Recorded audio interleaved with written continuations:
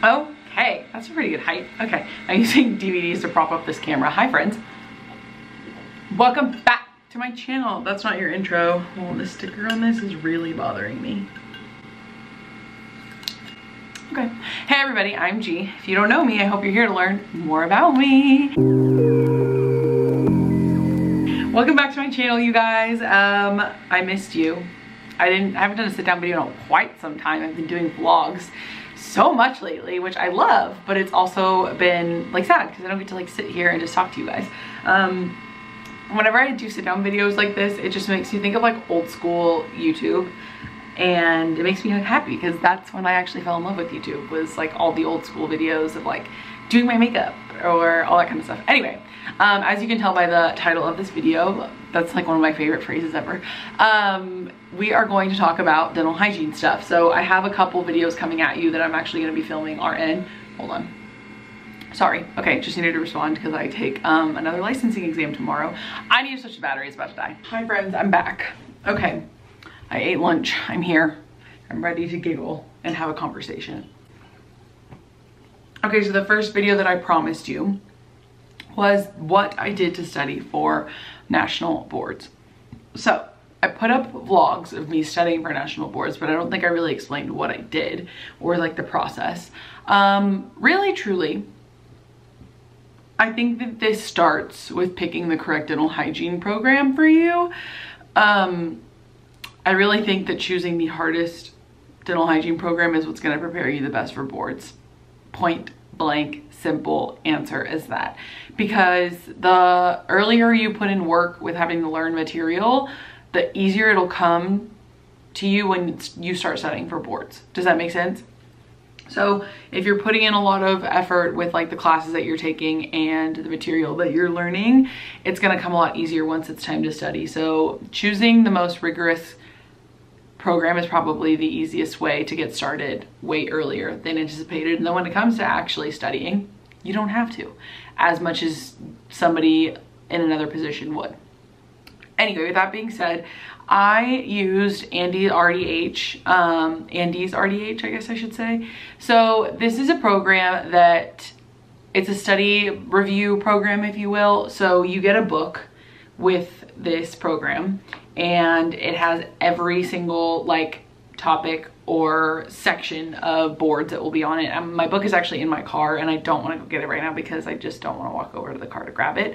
I'm a little lazy when it comes to that sometimes. If it's like in the car, I'm like, ugh, I'll just get it tomorrow or something. Anyway, so there's multiple options with this program, and no, I'm not being paid by like Andy's RDH, which honestly I probably should be. And I'm not sponsored by them. I'm not being sent anything. I didn't get my program for free in exchange for like talking about it. I paid full price. I actually paid for the most expensive option and I'm glad that I did. So there's different options for what you pay for, different like tiers, if you will. They have an in-person seminar is what I'm getting at. So they do like, I think it's like a 4-day review. You're there from like 7 a.m. to 5 p.m. for like 4 days straight, and they cover everything.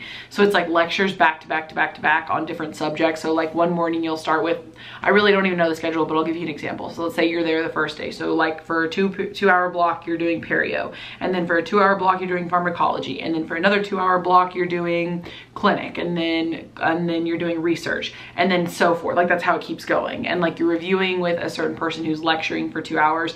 And you just keep going until you go through all of the material. Now, with that being said, I don't know that they do this everywhere. I know that they do one in Texas. I know that they do one in Chicago, I believe. And then I think somewhere on the West Coast, but I don't think they do it like in every single state. But if you can get yourself to Andy's RDH, if you can pay for the program, I would say that this is the best option. I know that there are different things out there for you to study with, or different programs to use, but honestly, like I just think you're wasting your time and your money if you're not using this program, because it covers literally everything. There was not one thing on test day that I hadn't already seen either in school or in Andy's review thing. So my program really prepared me really well, to where I even thought some of the classes that I took in hygiene school, like some of the exams that I took in hygiene school, were way harder than my board exam. I would actually say that for the majority of my classes, our exams were harder than our board exams, so it prepared me really well in that way. But anyway, as for Andy's like in-person seminar, it usually happens like that first week of January, and this was my last year being in school, and I knew that that was the last time I was going to get a Christmas break for a very long time probably.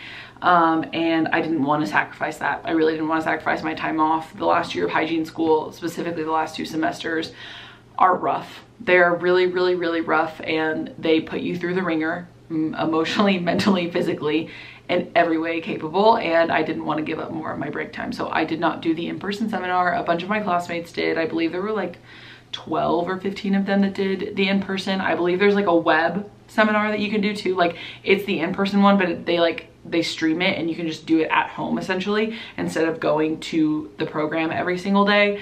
I didn't do this because I knew that this was not how I learn. I can't focus this way. I can't be doing something for an extended period of time and actually be expected to focus the entire time. I can't do that. I don't focus for long periods of time like that. My brain doesn't function that way. I just can't. I have to do it in smaller chunks. I've always known that about myself. So I did not do that. At first, I did kind of feel like I might have missed out doing that, but I didn't at all because I bought the most expensive option, and I believe it was like something like, I think it was like $420. I think it was like $420 or something like that. I can't remember the exact pricing, but it was expensive, but it was worth every single penny. It really, truly was. And I know that hygiene school is already expensive enough, and you have to pay for your licensing exams and your board exams and all the extra things that come along with it. But I'm telling you that if you just want to take boards one time, this is it.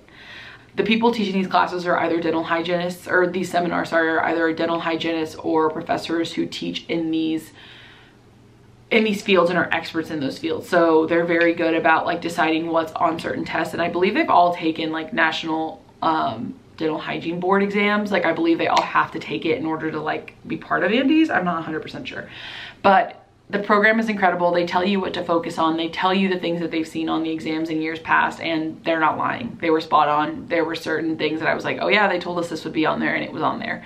I memorized that book back to front to back, either way, whichever way. I studied it for, I think I started in like January, I want to say, and I took my test March 22nd. So obviously, I don't think they would let us take it any sooner than that. Like my school, my program, like obviously you can take it whenever, that's really a you decision, but they were like, originally like years ago, I think like 2 years ago, no, last year, they had the first class take boards before spring break. So before March like 10th or something. And prior to that, they wouldn't allow us to take it before March. I believe they made us take it in April to make sure that we had enough time to study. But I felt like I had more than enough time to study.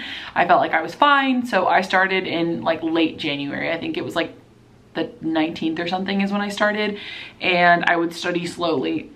Every single day I would listen to a different seminar and do like the section in the book on that and review that. So I'd highlight it, I'd go through it every single night, and then I'd kind of go through that every day, and I just repeat material over and over until the week of spring break. So I took my boards the week after spring break, after just like an experience, if you will. So the testing center, I was supposed to take my board exam before spring break so that I could have spring break off, but the testing center that I originally booked at made a mistake, so I had to end up rebooking for after. It ended up being fine. I was okay. There really wasn't any issue. But I studied that entire week at home, and you guys saw that. I posted those vlogs. The entire week I was at home studying. Did I take breaks? Yes.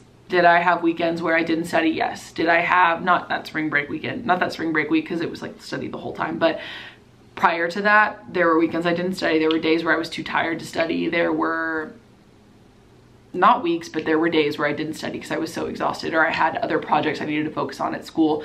But I will say that the thing that helped me the most was taking practice questions or practice tests and practice quizzes and answering all the information in question form. So Andy's has like an app online, or an app for your phone that you can also download, and there's like a bunch of quizzes and a bunch of practice tests on that as well. And the online stuff had like mock board exams, I think like 2 or 3, and that really helped me. So that last week I was reviewing a bunch of stuff, but I was also taking so many practice tests, and truly that is the way that I find most people find success in taking whatever exams they're taking is practice questions and practice tests, because it helps you with time management and it helps you think of the material faster. So if you can do that, that is my suggestion to you. There's also a book that our program suggested to us for the, what's it called? The scenario-based questions, the case studies, I believe. So there are case studies towards the end of your exam. And those are probably like the harder questions, I guess, because they are questions that are like patient-based. So like, you have X patient, they have all these problems, they have all these situations, these are the medications they're taking, this is their chief complaint, but these are their x-rays. So we took a class in hygiene school, and I don't think every hygiene school has this class, or like it's not structured the way ours is. So we take theory 2, which is basically where we learn all the different diseases, different systemic diseases. So the diseases of the body, like not just your mouth, like every disease process that occurs in a human, we learn in that class. And we take exams that are essentially to prepare us for boards. So they were really long exams. And it was almost as if our professor who created that class like copied and pasted like the case-based questions from boards and put them in her class. They were hard and they were grueling, but we made it through. And when it came to taking boards, I was like, oh, like I've done this before, I've seen this before, I know exactly what I'm doing here. The trick to those case-based questions, or the scenario, whatever, however they're called, I can't remember like the specific word for them. Case studies, there you go.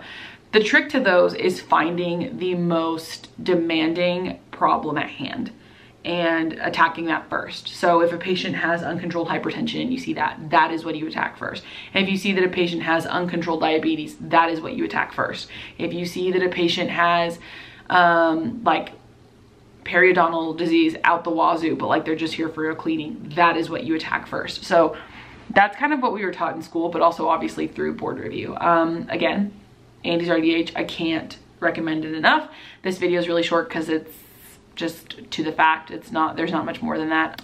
If you're in dental hygiene school or you're preparing to take your boards, you've got this, you can do this. You have everything within yourself to succeed here and pass this test. I believe in you. You can do this. Don't doubt yourself. Don't forget to get some sleep, because that's very important. And I will talk to you guys later. I hope this video helped you guys. I hope something good happens to you after you watch this video, and I will talk to you guys later. Bye.